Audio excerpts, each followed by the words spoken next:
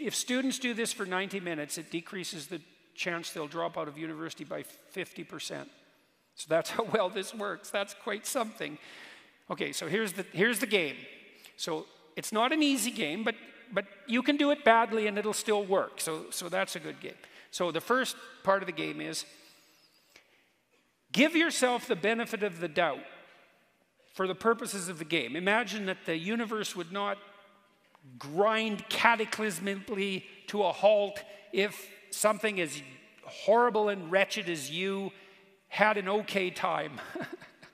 So it's hard for people to grasp that because, you might think of people as selfish and self-centered and out for themselves, all of that. Most people aren't like that. There's about 4% of people who are like that, and look the hell out for them. And they're online trolls, by and large. And the clinical evidence for that's very clear, by the way. And it's pretty much them and not you if you're in interaction with them. It's all about them. But most people are the opposite of that. Most people are better to other people than they are to themselves.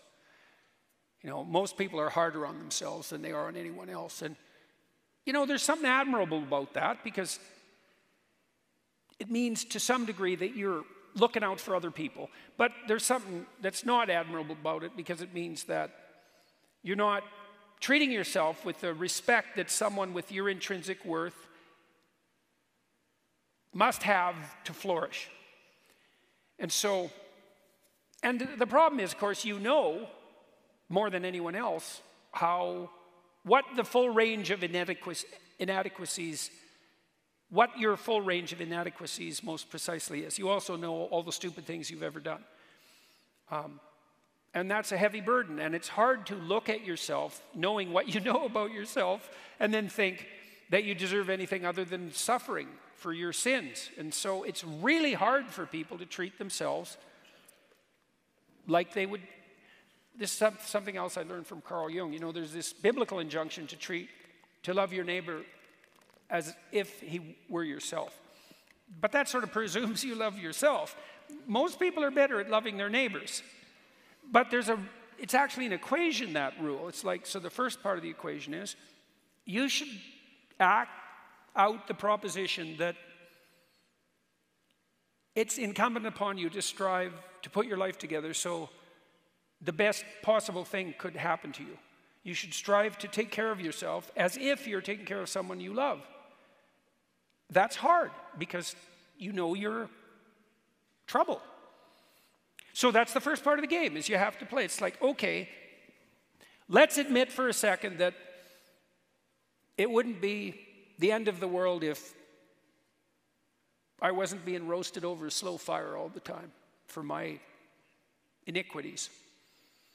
I'll give myself a break. Okay, now, so that's the first. That's hard. You got to think that through. You got to open yourself up to the possibility that the earth wouldn't crack open and swallow you up if you dared to imagine that things maybe could go okay for you if you did the right thing.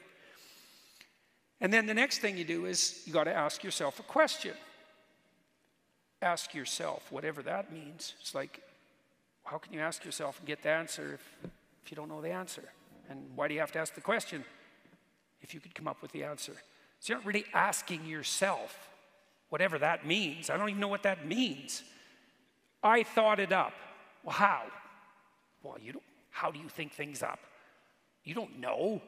Thoughts just appear in the theater of your imagination. They just spring out of the void. And there they are. You might think, well, I thought that up. It's okay, have it your way, but it's not an explanation. It's a theory. It's a dream that it's you. So imagine you ask yourself a question.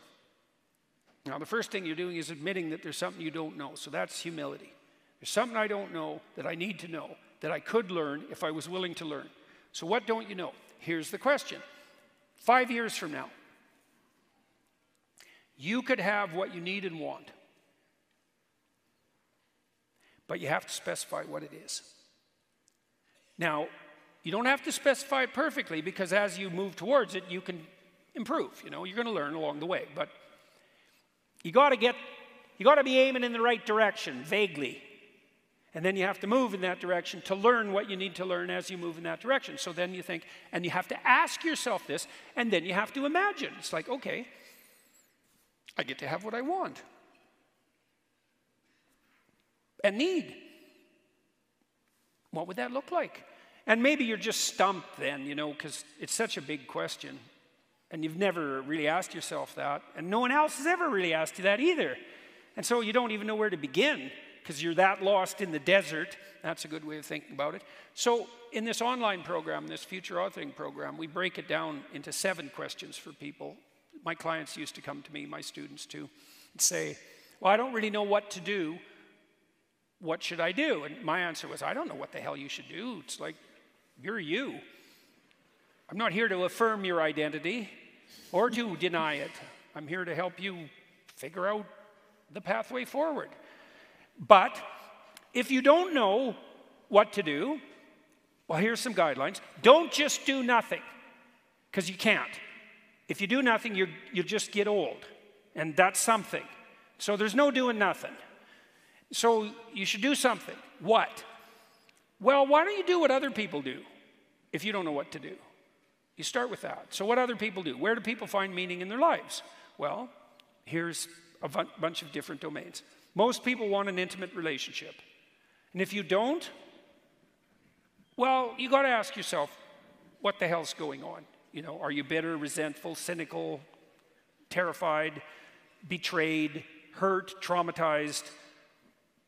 Or you might be a misanthrope, and you're one of those people who's extremely introverted. Maybe you're extremely introverted and creative, and you just want to go the hell out in the woods and not see anyone and do your creative thing. And it's like, okay, you're 1 in a million.